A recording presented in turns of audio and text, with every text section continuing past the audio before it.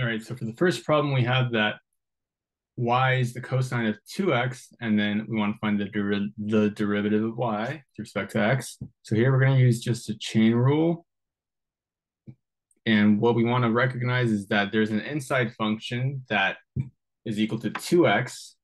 And so then the derivative of 2x will be 2. And then we're going to multiply that by the derivative of the outside function, which is the cosine function. The derivative of the cosine function is the negative sign function, and we keep the interior is the same, so we're taking the negative sign of 2x.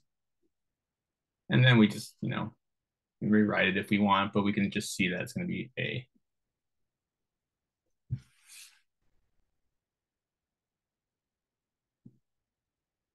All right, for number 2, we have that we need to integrate this.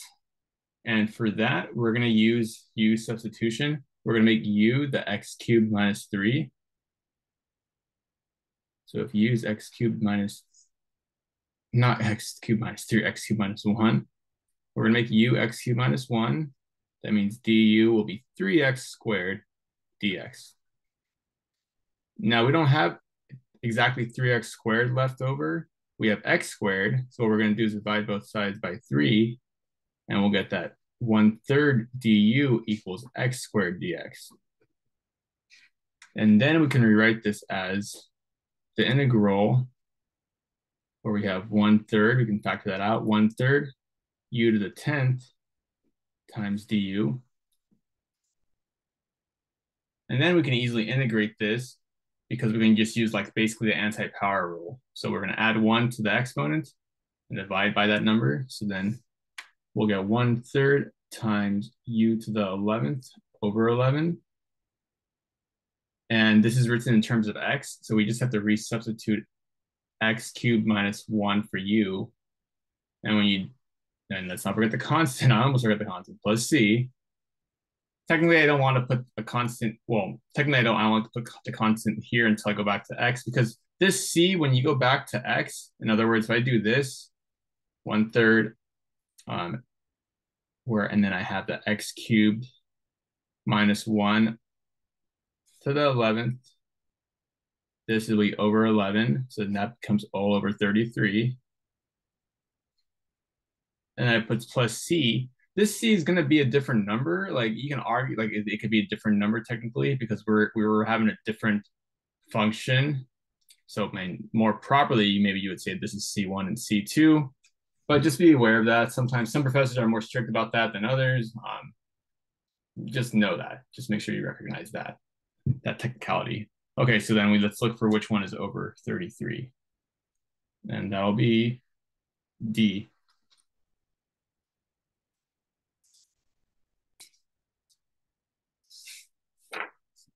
All right, number 3. Here we have the limit as x goes to infinity.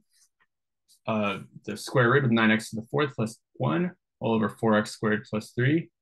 Now here, remember that we'll have like basically an indiscriminate form because we're going to have infinity over infinity, which we can't just find out like intuitively. So what we're gonna do is they're gonna divide the numerator and denominator by the square root of x to the 4th.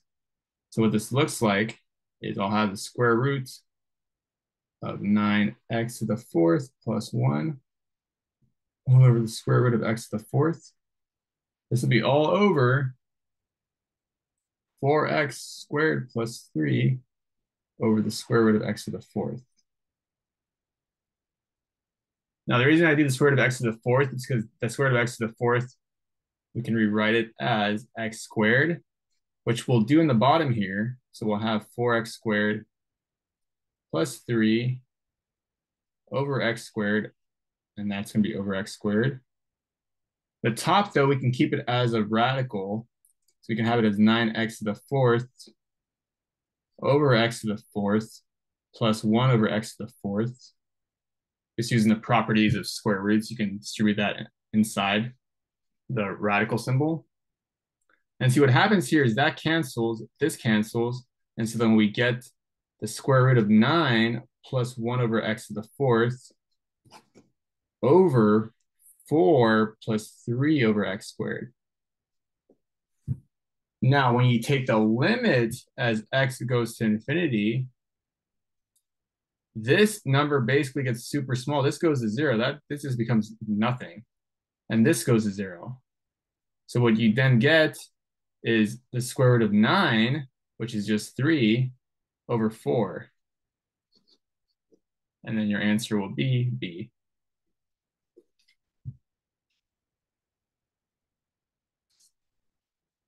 And number 4, this we want to find the dy dx, and we're given the y is this function. And so we're going to just need to use the quotient rule. So here, what we want to do is use the quotient rule and the chain rule within. So we have the inside function, which is the x over the x plus 1. I made it, I don't know if this helped, it made it look even messier, but the derivative of the inside was that, and the derivative of the outside is the power function. So let's first take the derivative of the outside. So what we're going to do is have 5 times x over x plus 1 to the 4th. That then we multiply by the derivative of the inside.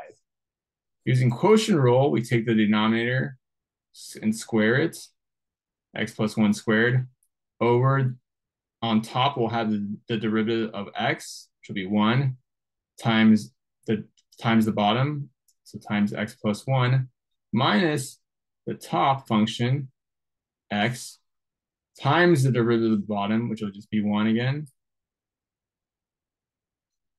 And then we just got to simplify this. So this will become x plus 1 minus x. So we'll have 5 times x plus, we'll have this first, x over x plus 1 all to the 4th. This top x, remember, that becomes an x plus a 1 minus an x. The x's cancel, so on top you just have 1. And on the bottom you have x plus 1 squared.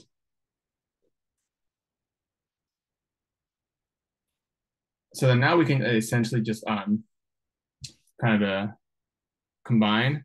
We have 5 times this, x to the 4th times 1, so we just have x to the 4th, 5 times that, x to the 4th on top. And we have the same group in the bottom. We have x plus 1 to the 4th. We got to distribute that 4 to the x plus 1 power. So we have x plus 1 to the 4th times x plus 1 to the 2nd. So what you have is x plus 1 to the 6th underneath. And then the top just becomes 5x to the 4th. And then your answer will just be D.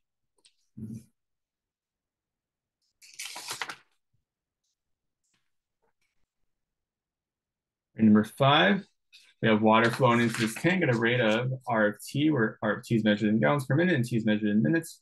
The tank contains 15 gallons of water times 0. Values of R of T for selected values of T are given. We're going to use a trapezoidal sum with the three intervals indicated by the table.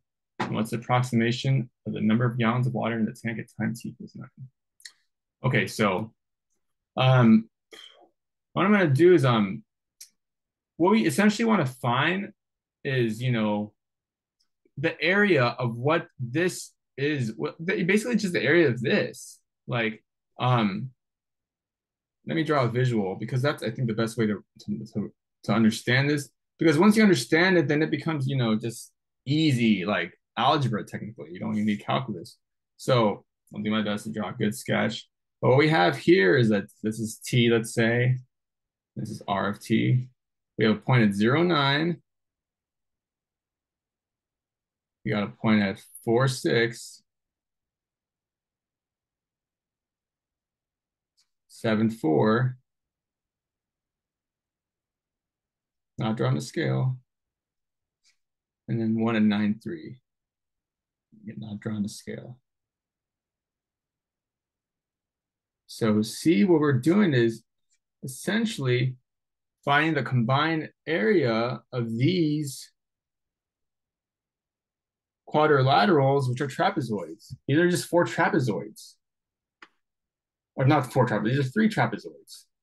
You have T1, we'll say T2, and then T3. The area of a trapezoid, remember, is the average of the bases times the height. So we just say B1 plus B2 over 2 times the height h times the height h. Now, the thing is that you want to look at this like in this direction. The bases are these. This is a base. This is the first and second base of that trapezoid. This is the first and second base of the second trapezoid. So these vertical line segments are the lengths of the bases. The heights are, let's say that's H1, this is H2, and this is a third height, H3. That's usually where students get confused. But once you see it like that, again, it's just simple geometry.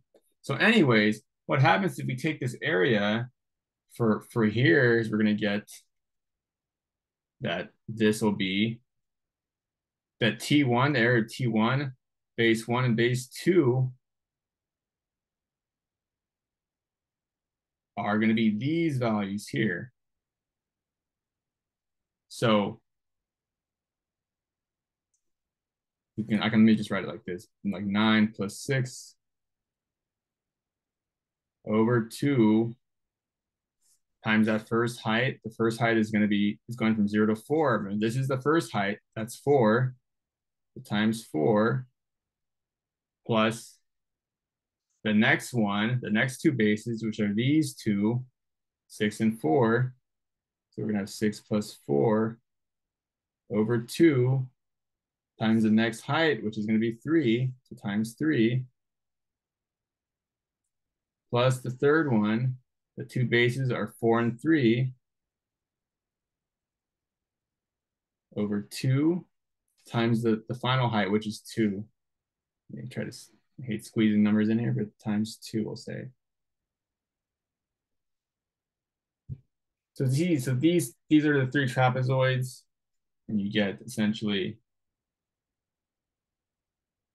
2 times 15, you get 30 plus 15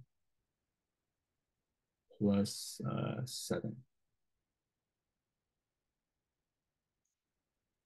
Now, the only thing we have to remember is, see, it says it starts with 15 gallons. So this will be 45 plus 7, 52. But don't think that the answer is A, because 52 is this area, but let's add what it starts with. It says 15, so 52 plus 15. And that's how we'll get our answer of 67.